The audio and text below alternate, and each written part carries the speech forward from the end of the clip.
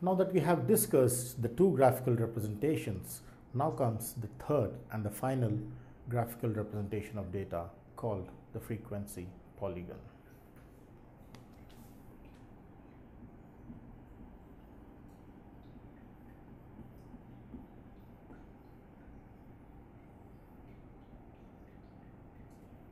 What is a frequency polygon? We know that a polygon is an n-sided closed figure. So a frequency table also defines an n-sided closed figure using the histogram, and that n-sided closed figure is called polygon of n sides. So let's see a polygon in brief.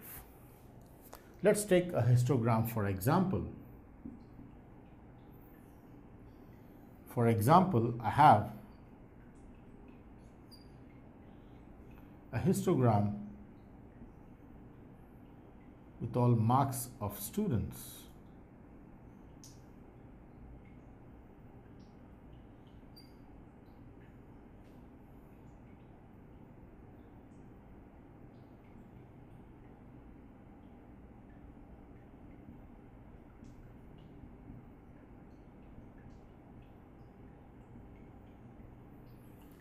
Let's say this is the polygon.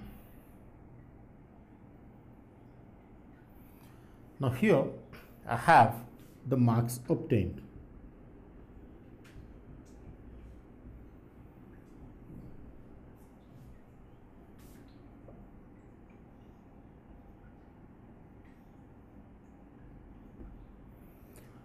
So here I have a histogram. So let's see how we can understand a frequency polygon for this, where this represents marks of students,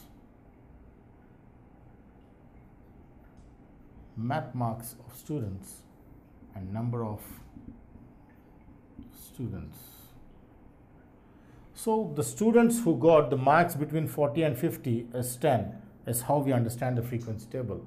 And who got 50 to 60 is 20, and 60 to 70 is 10, 70 to 80 is 30, 80 to 90 is 5, 90 to 100 is 10, is how we understand this histogram. So frequency polygon is obtained when I join all the midpoints of the width of the histogram. So I pick all the midpoints here, here, here. So a polygon is obtained if I take exactly a line passing through the middle and cutting here.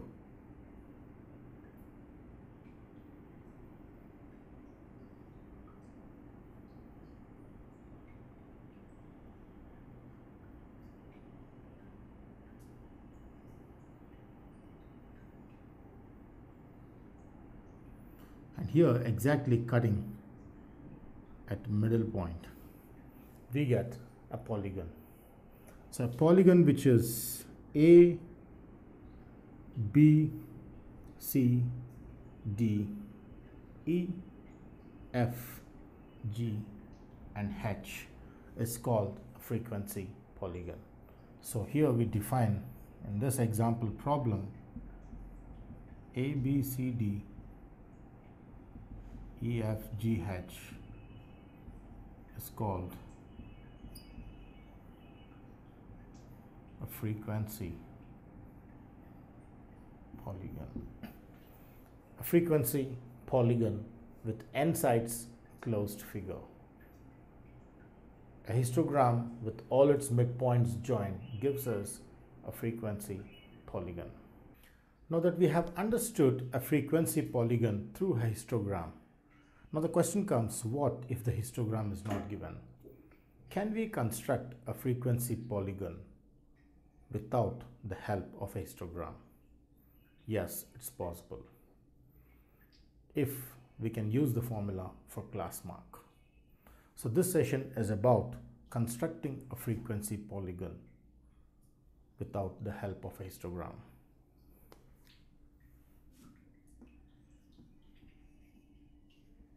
Frequency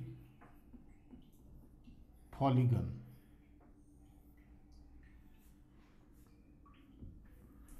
constructing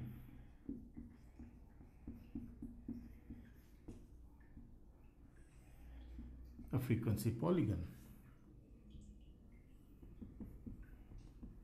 without its histogram.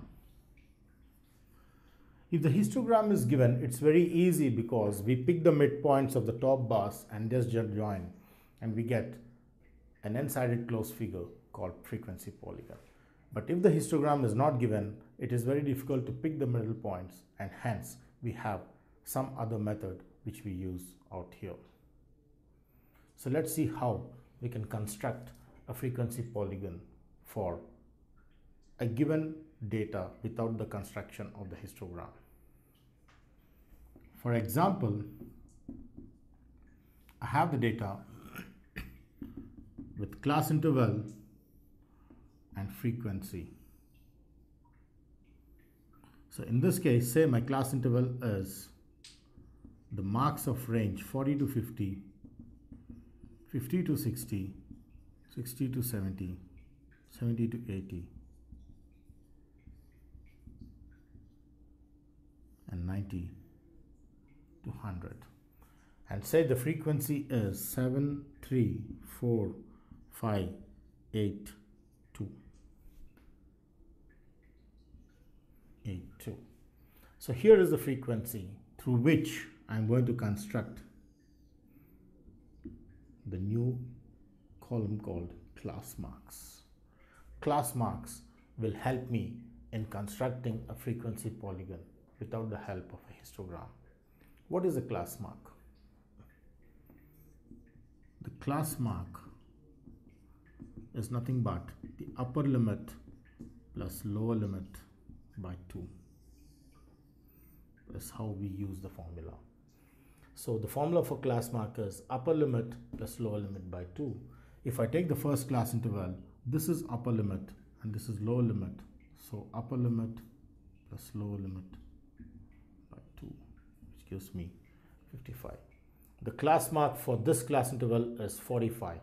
And the class mark for this class interval is upper limit plus lower limit by 2, which is 55, 65, 75, 85,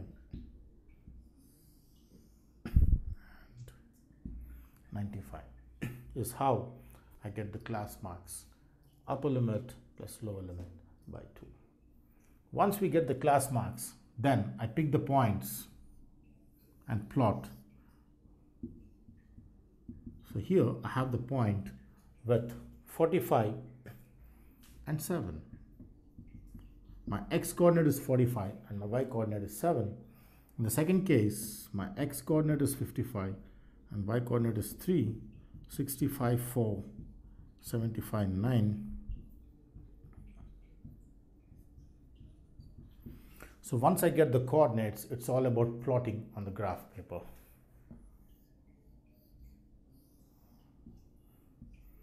So I pick the marks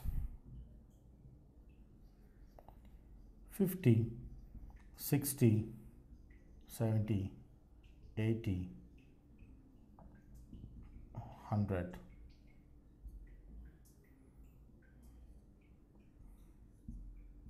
6, 8, 10. So the first point is 45, 7. So it lies 45 and approximately out here. Next 55 and 3, which lies 55 and this. Next is 65, 4, which lies somewhere here. Then 75 and 9. 75 is here and it shoots up to 9 out here. And then I have 85 and 8, which comes 85,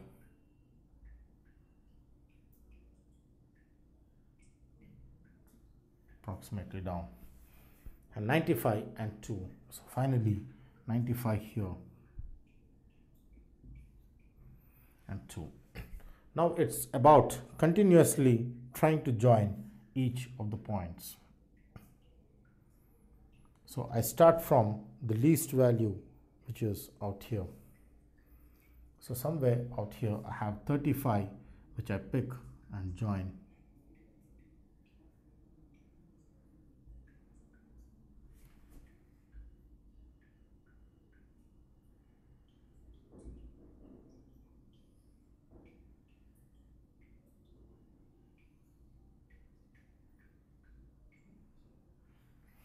I get a polygon, which is called a frequency polygon. A, B, C, D, E, F, G, H is a polygon which is a frequency polygon given by this region.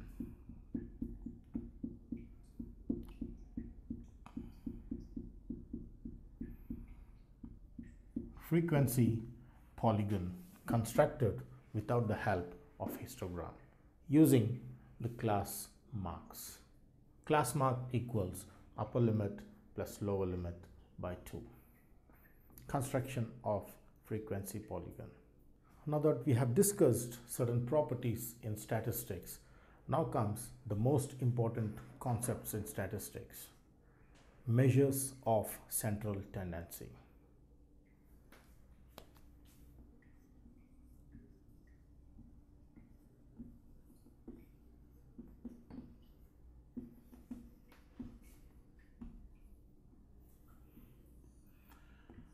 As the word speaks about measures of central tendency, what do we mean by measures of central tendency, or what is its significance in the branch of statistics?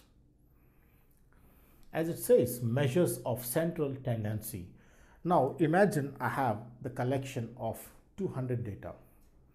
Now in that 200 data which I have collected personally, I want to know how I can find the relation between each data. There might be definitely some core data which can make us have the tendency of depending on the entire data. So here we are going to see that central value upon which the rest of the data relies or depends on. So such things in mathematics are studied through measures of central tendency. There are 3 measures of central tendency identified in the branch of statistics. One is mean, median, and the third is mode. So these are the 3 different types of measures of central tendency identified. Let's discuss these in brief. So let's take a note that the 3 measures of central tendency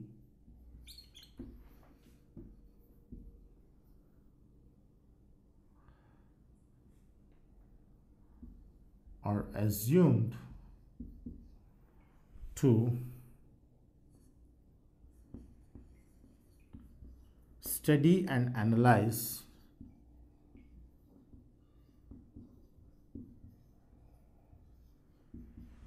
the entire data based on their values.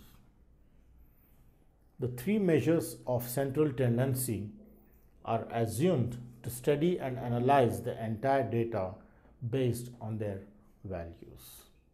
So this is one of the significance of measures of central tendency. Let's see in brief mean, median, and mode. If you like this video, please give a thumbs up. Please subscribe to our channel to get more videos on CBSE syllabus.